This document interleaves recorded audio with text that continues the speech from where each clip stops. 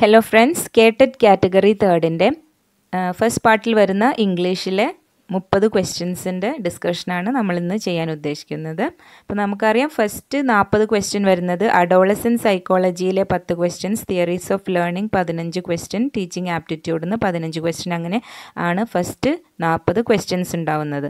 പിന്നെ 41 to 70 ആണ് ഇംഗ്ലീഷായിട്ട് വരുന്നത്. അതിലെ 41 to 50 എന്നുള്ള ക്വസ്റ്റ്യൻസ് ഒരു കോംപ്രിഹെൻഷൻ ബേസ്ഡ് ക്വസ്റ്റ്യൻസ് ആയിരിക്കും. ഒരു പാരഗ്രാഫ് തന്നിട്ട് അതിൽ നിന്നായിരിക്കും ക്വസ്റ്റ്യൻസ്. അപ്പോൾ അതിവിടെ ഞാൻ ജസ്റ്റ് ഒന്ന് മെൻഷൻ ചെയ്തിട്ടുള്ളൂ. നമുക്ക് ബാക്കി ക്വസ്റ്റ്യൻസ് നോക്കാം. 51. You had better revise your lessons. The sentence expresses an obligation, an advice, a warning, an ability. So you had better എന്ന് വെച്ച് തുടങ്ങുന്നത് ഒരു അഡ്വൈസ് ആയിരിക്കും. സോ അഡ്വൈസ് എന്നുള്ളതാണ് correct answer. 52. The word exasperate can be transcribed as. അപ്പോൾ നമ്മൾ transcription degree ലെവലൊക്കെ പഠിച്ചിട്ടുണ്ടാവും. അപ്പം എക്സാസ്പെറേറ്റ് എന്നുള്ളതിൻ്റെ കറക്റ്റ് ട്രാൻസ്ക്രിപ്ഷൻ ഏതാണെന്നാണ്. അപ്പോൾ ഈ ഓപ്ഷൻസ് നോക്കിയാൽ ഏകദേശം മാച്ചിങ് ആയിട്ടുള്ള ഒരു എണ്ണം മാത്രമേ കാണൂ. അപ്പോൾ അത് സെലക്ട് ചെയ്തിട്ട് വേണം എഴുതാൻ. ഇവിടെ കറക്റ്റ് ആൻസർ എന്ന് പറയുന്നത് ഓപ്ഷൻ ബി ആണ്, എക്സാസ്പെറേറ്റ്. Question 53.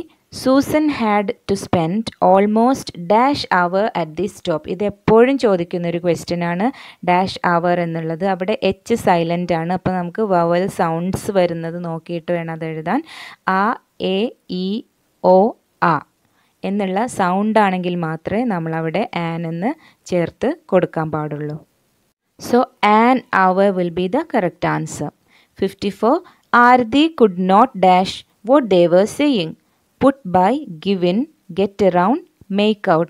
So Arthi could not understand what they were saying എന്നുള്ള മീനിങ് ആണ് വരേണ്ടത്. അപ്പം Arthi could not make out what they were saying. Phrasal വേർബാണത്. കൂടുതൽ ഫ്രേസൽ വേർബ്സ് റെഫർ ചെയ്ത് പഠിക്കേണ്ടതായിട്ടുണ്ട്. Question 55. The police have made headway with their investigation. Here, made headway means made progress, met with problems, get into trouble, in confusion. So, made headway എന്നുള്ളത് കൊണ്ട് ഇവിടെ ഉദ്ദേശിക്കുന്നത് the police had made progress എന്നുള്ളതാണ്. So, idioms and their meanings also are important that you have to refer for the exam. Now, next question. The news is too good to be true.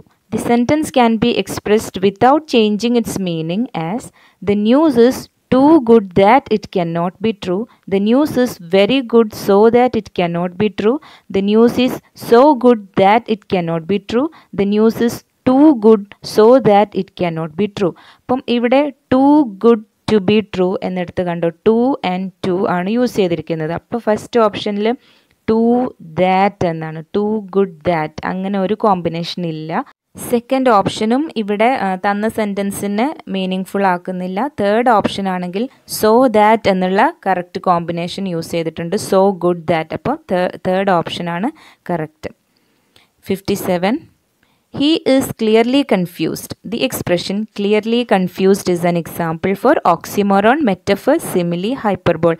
ഇതും സാധാരണ എല്ലാ question പേപ്പറിലും കാണുന്നതാണ്. Oxymoron ആണിത്. Clearly confused എന്ന് വെച്ചാൽ എന്താണ്? രണ്ട് വിരുദ്ധ അർത്ഥങ്ങൾ വരുന്ന വേർഡ്സ് അടുത്തടുത്ത് കൊടുത്തിട്ടുണ്ട്. അതായത് സാധാരണ കൺഫ്യൂസ്ഡ് ആകുമ്പോൾ നമ്മൾ ക്ലിയർലി എന്നല്ലല്ലോ യൂസ് ചെയ്യുന്നത്.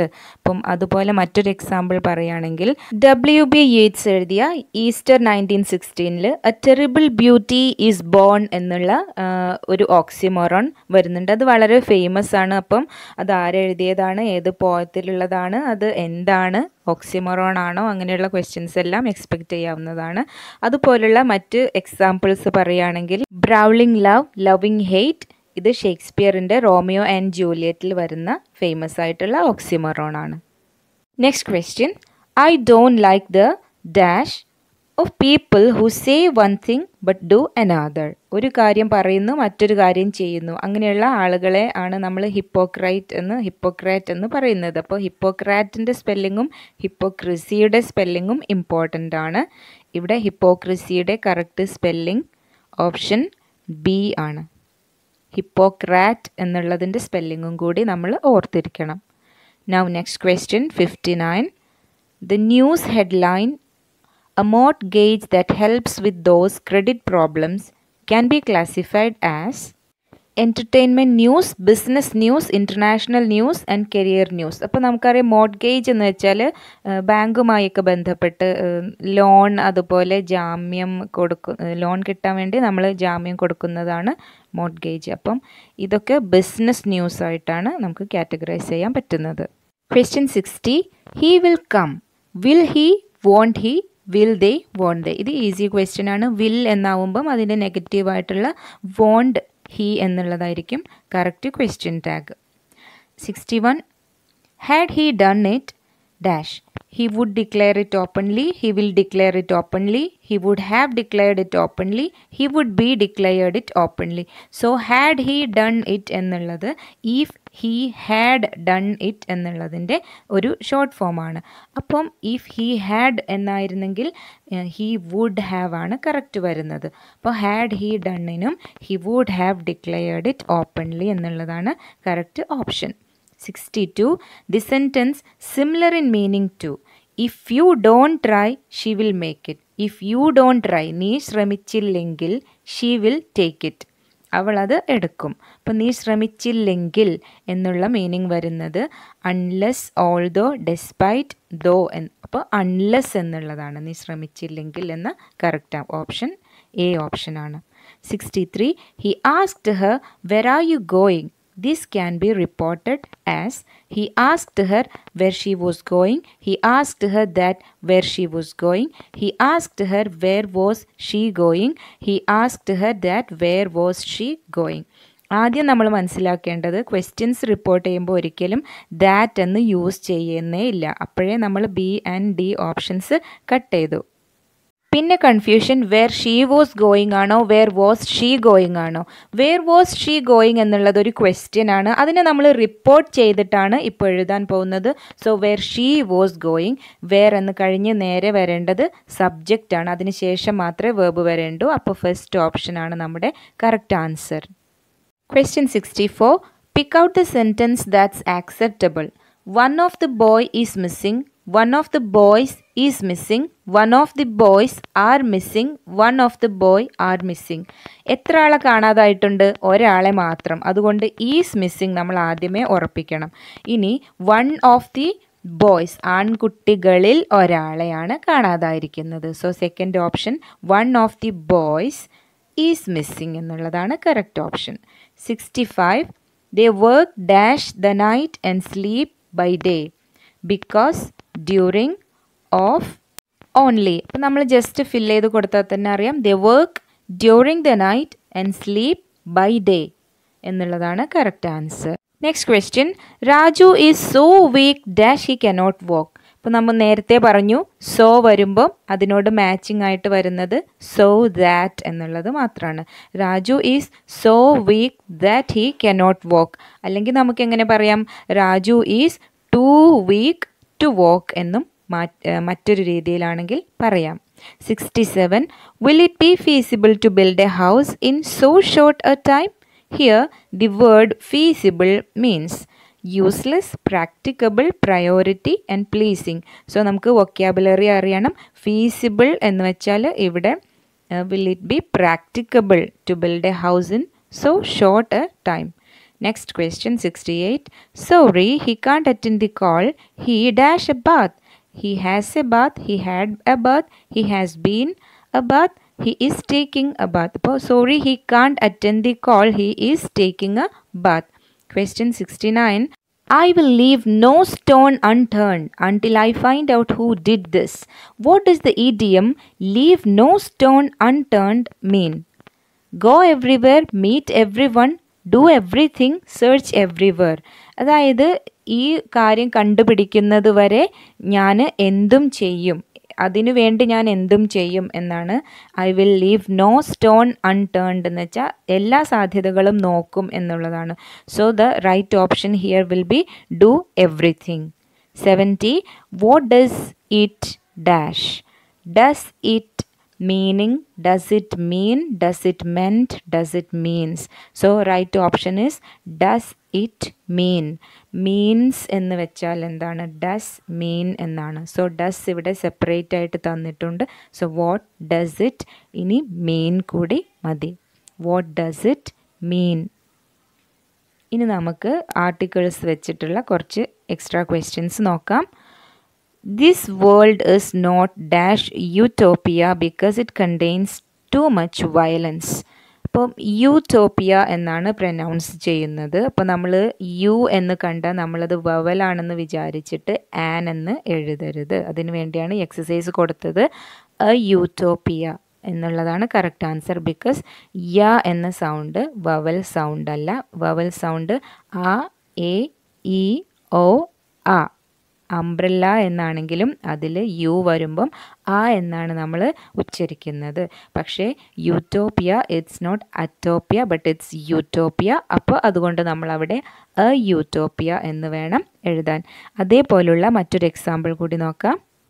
I met dash European at the party. So a European, an European, the European, no articles. So അതേപോലെ തന്നെയാണ് ഈ യു എന്നീ വവൽ ലെറ്റേഴ്സ് അവിടെ ഉണ്ടെങ്കിലും സൗണ്ട് ഉണ്ടാവുന്നത് യു എന്ന സൗണ്ടാണ്. സോ അത് എ യൂറോപ്യൻ എന്നതാണ് answer. The train arrived dash our late.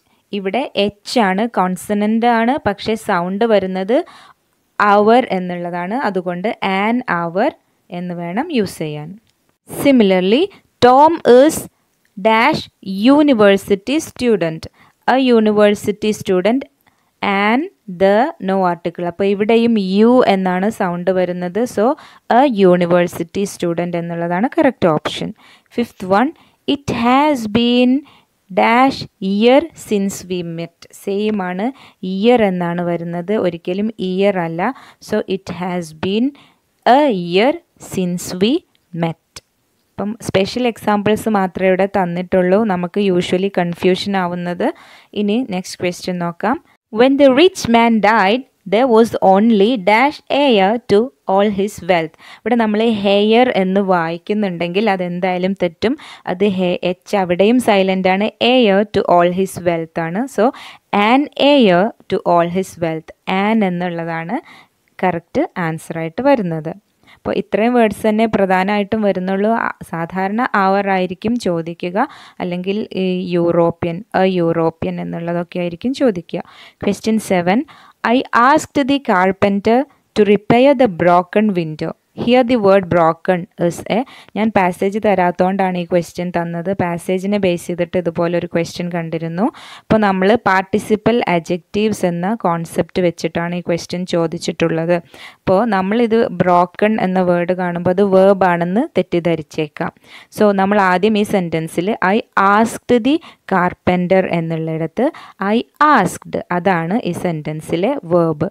The carpenter to repair the broken window, പൊട്ടിയ ജനാല. അപ്പോൾ ബ്രോക്കൺ വിൻഡോ എന്നുള്ള ആ ബ്രോക്കൺ എന്ന വേർഡ് ആ വിൻഡോയെ ആണ് ഇവിടെ ക്വാളിഫൈ ചെയ്യുന്നത്. എന്ന് വെച്ചാൽ അത് വിൻഡോയ്ക്ക് ചേർന്ന് വരുന്ന ഒരു അഡ്ജക്റ്റീവ് ആണ്. അപ്പോൾ വേർബിൻ്റെ തേർഡ് ഫോം അഡ്ജക്റ്റീവ് ആയിട്ടാണ് ഇവിടെ വന്നിരിക്കുന്നത്. അപ്പോൾ ഒന്നുകിൽ നമുക്ക് അഡ്ജക്റ്റീവ് എന്നൊരു ഓപ്ഷൻ ഉണ്ടായിരിക്കും, അല്ലെങ്കിൽ വേർബിൻ്റെ തേർഡ് ഫോം പാസ്റ്റ് പാർട്ടിസിപ്പിൾ എന്ന ഒരു ഓപ്ഷൻ ഉണ്ടായിരിക്കും. അപ്പോൾ ഇതിൽ ഏത് ഓപ്ഷനാണോ തന്നത് ആ ഓപ്ഷൻ നമ്മൾ ആൻസറായിട്ട് എഴുതുക. അപ്പോൾ ഇവിടെ പാസ്റ്റ് പാർട്ടിസിപ്പിൾ ആണ് അഡ്ജക്റ്റീവായിട്ട് വന്നത്. സോ നമ്മൾ പാസ്റ്റ് പാർട്ടിസിപ്പിൾ ആണ് കറക്റ്റ് ആൻസർ. നൗ അതേപോലെ ക്വസ്റ്റ്യൻ 8 നോക്കാം. There were a lot of fallen leaves in the courtyard after the storm.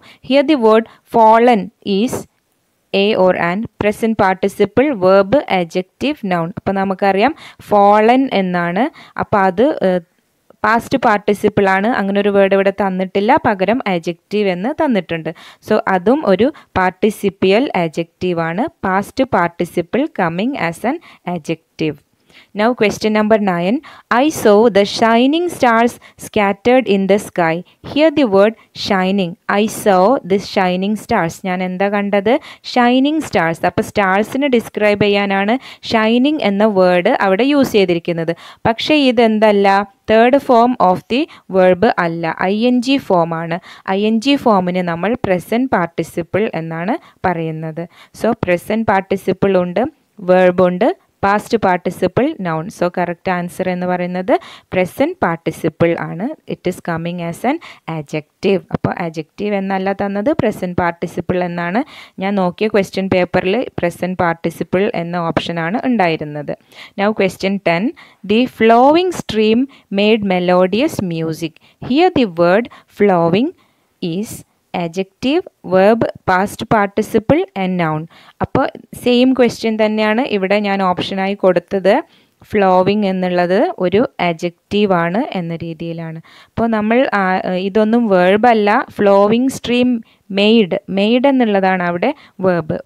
ഇപ്പോൾ ഫ്ലോവിങ് സ്ട്രീം, ആ ഫ്ലോവിങ് എന്നുള്ള വേർഡ് സ്ട്രീമിനെ എങ്ങനത്തെ സ്ട്രീം എന്ന് കാണിക്കുന്നു, adjective ആയിട്ടാണ് വന്നത്.